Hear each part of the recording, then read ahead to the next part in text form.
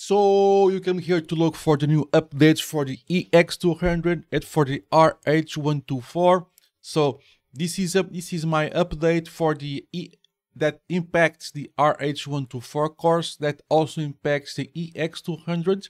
I'm going to make an extra video all about the EX134 and what changes are there, if there are any, that impacts the EX200. Like, subscribe and comment to get that notification of that video.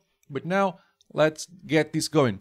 So the new updates for RHEL 10, and this affects RHEL 10 contents, the exam and the courses.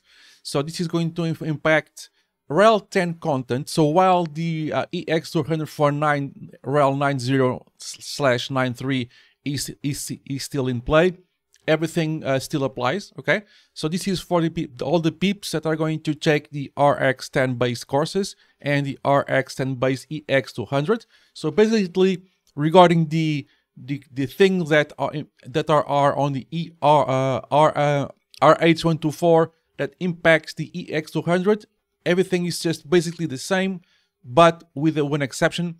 They are including flat pack on the course contents, and they are including flat packed on the exam objectives. Okay, so this is going to be all about what are the differences at this time. I will keep updating this throughout the changes that affect right now RHEL 10 content on the RH124. That also will impact the EX200. So here I'm going to show you the change that affects the course and the exam, and I'm going to show you in hands-on how to work out that exercise for the exam.